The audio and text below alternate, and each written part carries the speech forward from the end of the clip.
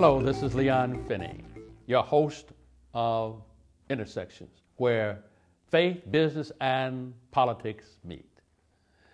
This week we have with us Miss Aleta Clark, a young woman of 26 years old that, in reaction to the murder of Tyshawn Lee, decided to organize Hugs No Slugs.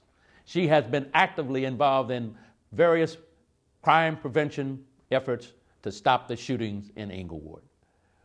Recently, Jesse White, the Secretary of the State of Illinois, gave her the Humanitarian a Year Award. Wow, with all of that, who are you? And where did you come from that you would accomplish all these things just at 26 years old? What inspired you to get involved? And where do you come from? Well, I'm just a regular girl from Inglewood. My neighborhood inspired me. I live in Inglewood, and to see firsthand things that go on, like to hear the gunshots outside my house, not just in my neighborhood, right outside my house, to hear that and to not be able to do anything about the person that's shooting is like, well, what could you do? So I decided to start an organization that puts me in position to try to prevent gun violence of any sort, and to try to better my community, make it a safer place. So you have 2 children. I do. So what about them? Well, everything I do is for them. I feel like if I create a safe path for myself, then I'm creating a safe path. And you for have them. a son too, right? Yes, I have a 6-year-old son. So how does he feel about what you're doing? And Well, he's scared, naturally. When Tyshawn Lee got killed, the 9-year-old boy, I explained it to him, and it scared him, and he didn't want to go to the park. And that really upset me that my son doesn't want to go to the park. And this is a public park? Yeah, the public park in our neighborhood. He doesn't even want to go. And I asked him why, and he said, because I don't want to get shot. And how old is he? He's only 6. And so he felt that this was just a little bit too violent for a 6-year-old boy. So what did you do next? I started a movement. I birthed Hugs No Slugs. Hugs No Slugs, it means, you know, love starts from home. You have to love your kids so they don't get out and get in the streets and start shooting people, which would, you know, talk about the slugs. Oh, that's what Hugs No Slugs mean. Yeah. Oh, love with a hug. Yeah, love with a hug, so we don't have to get to the slugs. Right. And so you started that. When did you start the organization? The day after Tyshawn's funeral, November 12th. And so how is that movement going now? I would love to do more. I think that it's doing pretty well. I've gotten a lot of people involved. Creating awareness right now is something that I'm really focused on, but I've been able to do a lot of good things for the community, for my people, and I only want to do more. So, and it was out of that movement that you decided to take 16,000 bottles of water to Flint, Michigan. Why Flint, Michigan? What made you go all the way to Flint to help? Well, because I'm from Chicago, and I don't think that there's enough positive light shined on Chicago. I wanted my movement to be the light for Chicago. So not only will I do stuff for my city, but if I can help and get other people from my city to help somebody else, then that's what we want to do, and that's what we did, and it only took a week.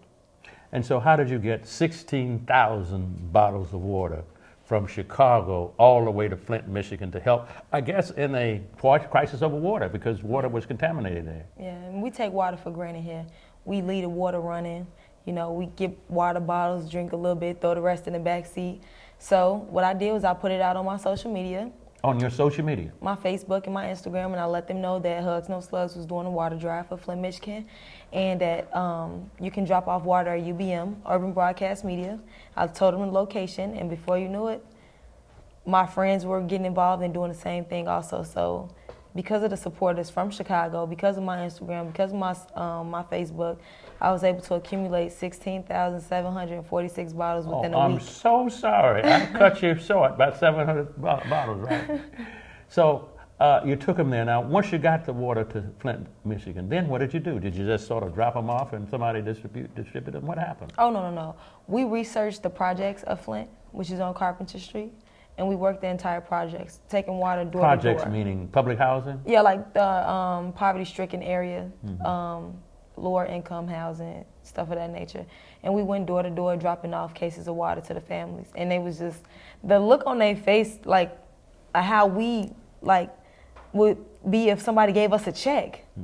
This is a check for $1,000. Oh my God, thank you so much. That's how they was to get a case of water. Stuff that we take for granted here in Chicago. You know what I'm saying? So it's just like, I was glad that we was able to make a difference as a unit, as a city, and as an organization. And so, door to door in the public housing projects, Yes. you took water. Yes, and we also went to a youth center and dropped off water, and we went to a disabled transitional living house. And so, how did you feel about that? I was just, I don't know, it was overwhelming. It was an overwhelming and emotional experience because we always talk about how hard we got it until you actually be faced with somebody who live in the worst condition than you are. So it was a real humbling experience. And by me getting so many people involved and letting them actually see what happened over there, because I was using my phone to get as much coverage as possible, you know, it was incredible. It was incredible.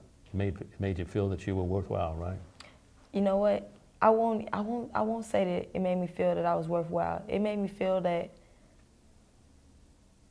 my life mattered, so I made somebody else's situation better. Wow. Well, that's deep for a 26-year-old. We're going to have to take a short break, and when we come back, we will resume our conversation.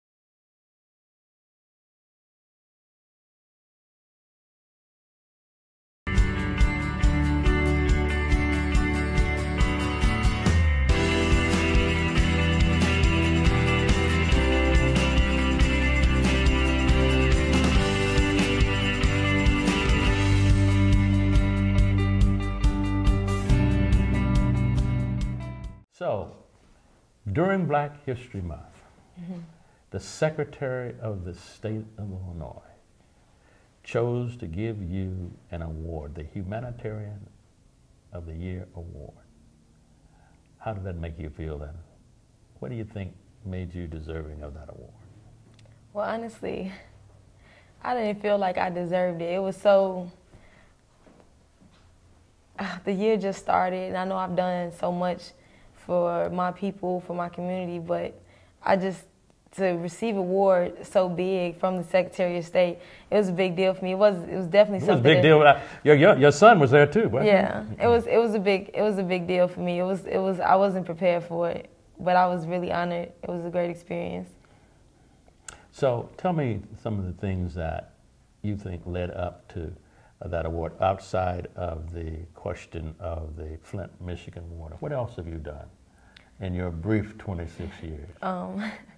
Well, I've taken it upon myself and gotten a couple friends involved last week, and we fed 300 homeless people, where we actually went out and bought the food. Fed how many? 300. Homeless people? Yes. What'd you all around feed them? Chicago. We fed them baked chicken, macaroni and cheese, yams, and greens, yams, baked macaroni and cheese, and chicken. All right. But where did you go to a union hall or a church? Or? Oh no, we just drove around Chicago. Like wherever we seen a homeless person. You fed them in the streets? Yeah. For real? Yeah. What made you do that? Well, because I feel like people were telling me like you should go to the shelters. Well, they're already in the shelter. I'm pretty sure they probably ate for the day. I wouldn't touch the people that sleep on the sidewalk. They probably ain't ate at all. Those are the people I want to bless, you know, as long as they take it. Because I did have a few that was like, I don't want this, I want some money. So what in your background now? So you wanted to touch those who are the least of God's children. So what was in your background that makes you want to reach out to people who are in distress? Did you have were you born with a silver spoon in your mouth? What in your background makes you have the kind of feelings that you have for those who are the least? Well, I feel just like them. No, I wasn't born with a silver spoon in my mouth, and I was not necessarily dealt the best hand coming up. I was without a lot, and just recently, 3 years ago, I was homeless myself. And you were homeless yourself? I was homeless myself, and I actually had lost my children because I was homeless at the time, and I went through so much being there, but I didn't give up. You know, I didn't have a place to live, but I was still able to work. I used to walk every day from 66 in Justine to 115th in Marshfield just to keep my job. And I had holes in my shoes when I made manager. And they didn't know that I was living in the crack house at my mom's house, or living in the trap house on the block, or trying to figure out if I could stay, spend the night on my auntie's floor. When all of that failed, I started living in a motel, walking from the motel to my job. I went on my lunch break and I got me an apartment. And I have the apartment to this day. I went back to court and I fought for my children, and I have my children to this day. So I don't know if they have the hope that I have, or the motivation and the drive that I had when I was out there, when I didn't have anything or anybody, and wasn't nobody willing to feed me. So I just wanted to be the person that is willing to feed them. So you've had to, at a point in your life, had to live in a crack house and dope house. So how did you manage to escape becoming addicted yourself? Well, drugs ain't for everybody. I've tried to smoke weed when I was younger. It just wasn't for me. So given the fact that my mother was a heroin user all of my life until she died in October of last year. Take your time. Until she died in October of last year from a heroin overdose, it was just something that I've always told myself, like, I would never get into that lifestyle because it took me away from her. It took all of her kids away from her. It took her life away from her. So that would be nothing that interests me. And I just never got into it. And so your mom passed from a drug overdose last year. Yeah. Well, certainly our condolences are with you. I know that you're still troubled and in deep pain. So how did you end up, so you ended up homeless and without children. And so what was that about? Well, I was in a domestic relationship with my children's father, and I was tired. And I just decided enough was enough, and I left. I didn't have a good relationship with family members. They didn't know what was going on. So when I left, here I am. I've been boxed in the house for so long, where everything that I'm used to is at that house. Now I'm out here by myself. I don't know how to call somebody and be like, hey, I'm homeless, can I come over there? Or would they even receive me, because I haven't talked to them in years because I wasn't allowed to. They don't have to understand When you say you weren't allowed to, you mean the relationship you were in? Right. My kid's father was like extremely insecure, that when people call my phone, he would think that it was somebody I was trying to talk to or somebody I was trying to be with versus him. So nobody really called me. If it wasn't him or my dad or my brothers, I didn't have friends that I went and hung out with outside of the family. And that's all I did. I went to college and I came home, and I was just home all the time. Never went out or anything. So it was like when I left him, I didn't really have anywhere to go. So I reached out to my mother, who I knew she was on drugs and had been on drugs my whole life, and I've never lived with her in my life. And I asked her, if I could stay with her. And she said, yeah. I lived with her, and in and out all night long. People was coming in and out, drug users. And I just couldn't live that lifestyle because it was tearing my spirit down to know that I don't have anywhere else to go, but I have to live here and watch my mom do the things that she do that took her away from me. And so I just couldn't deal with it anymore, and I left. Hold on a minute. This is a powerful moment. We're going to have to take a short break, and when we come back, we'll resume this very, very important subject. Okay. Bronzeville Jerk Shack, Chicago's answer to the classic flavors and feel of roadside Jamaican cuisine. We are open every day, 11 a.m. to 9 p.m. at 5055 South Prairie Avenue, Chicago, Illinois, 60615. Also, the Jerk Shack caters. Call 773-548-JERK. That's 773-548-5375 for more information. So we want to pick up right where we left off, Aleta. So you called your mother, who was a drug addict herself, that later would pass away from a drug overdose. And she said, when you were running away from the home that you had built with the father of your children, I gather you were imprisoned almost, from what you said, in that relationship. You couldn't be your own person. So now you decide to run away, leaving the father of your children and your children. No. I took my children with me. Okay. I just couldn't accept the fact that he lived in the house and I was living in my car at the time and in my mom's house. And I felt like I didn't want to keep exposing my kids to that because that was never something that they was used to. And I didn't want to have to explain to them what was going on. So now, when you say, what was going on there? The not being stable. The living in a crack house. Well, before we was even living in my mom's house, we was just living in my car and showering at her house. Oh, I'm sorry. So I get it right. You left the father of your children's home, or the home that the two of you shared. Why did you leave that? Because he was abusive. Oh, he was an abusive. It was an abusive. It was not only a controlling relationship, but it was also an abusive relationship. Oh, physically abusive. Oh, I get it.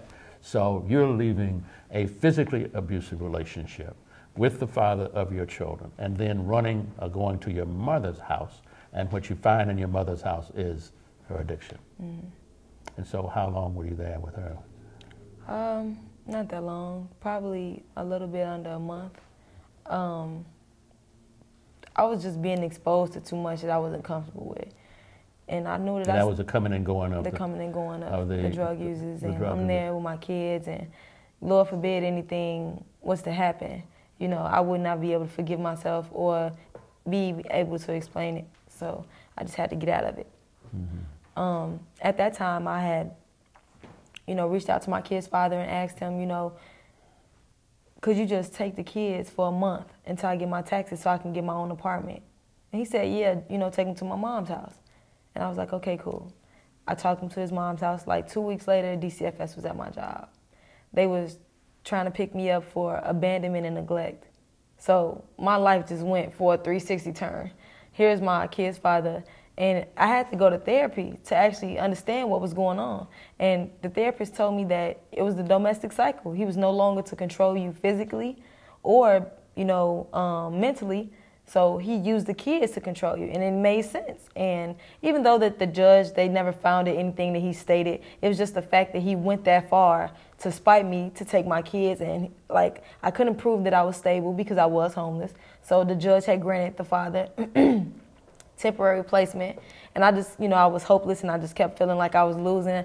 I'm homeless. Now, the only thing I did have was my kids. I shouldn't have never even called on him for help because now he just turned on me. Because I left him. He turned on me and just took my kids from me. So I went a whole year without being able to see my kids, fighting, going to court, until it was all over. When I got me an apartment and I proved to the judge that I was a fit mom, that the things that he stated, they aren't true. He can't prove them. And I want my children, and now my children are in my life. And so at this moment, you have your children back, and you have your life back. I do. All right. So, tell me, how do you have a sense that by taking the steps that you have taken regarding your children now, that your children are better off now than they were before in this abusive relationship? Oh, absolutely. I mean, I think that... we can figure it out as they're better than being in a home with a crack grandparent. So, but now the question is, what's the sense of whether or not your children are much better off now? Well, now we do joint custody, which means that we split everything up evenly, 2 weeks on, 2 weeks off. So it gives the kids an even balance because they're not just with him anymore, they're with both of us, and we're not together.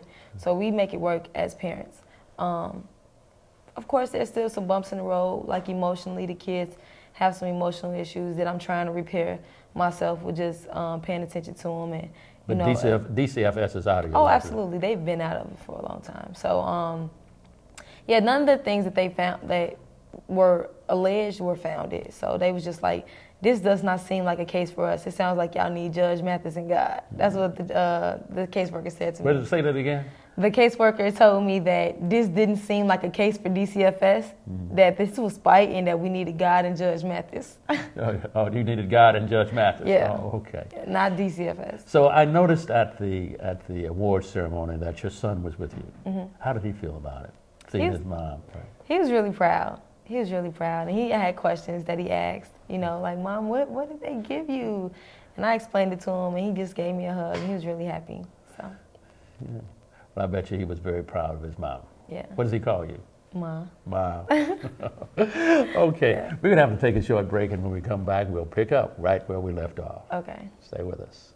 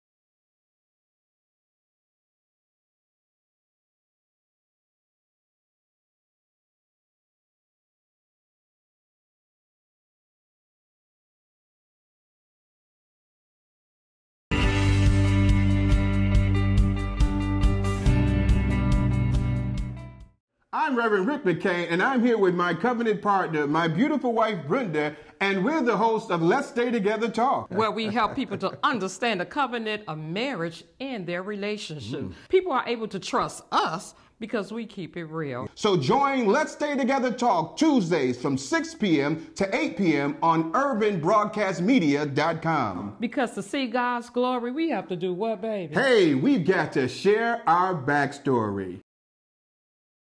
Sarah Community Collection, clothes that satisfy a woman's need for comfort and style.